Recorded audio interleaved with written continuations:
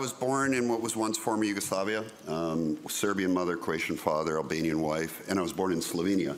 And I left and then was back there during the war. And when I was living, I live now in the United States, I started seeing kind of reflaring of nationalism in these things. I started thinking a lot about what happened in my own country.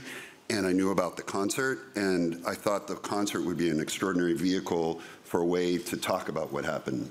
Nenad's very humble, but it was a very personal story for him, and to listen to him talk about it, it was really impossible for us not to want to be involved. One of the most important thing was the multiculturalism of Sarajevo, and when you go there, what is so extraordinary is to have a mosque on one corner and a synagogue on another and a church and an Orthodox church, and to hear the tapestry of those sounds of the call to prayer from the synagogue and the choir, and they have inter-religious choirs that sing together on the weekends. It is really something extraordinary.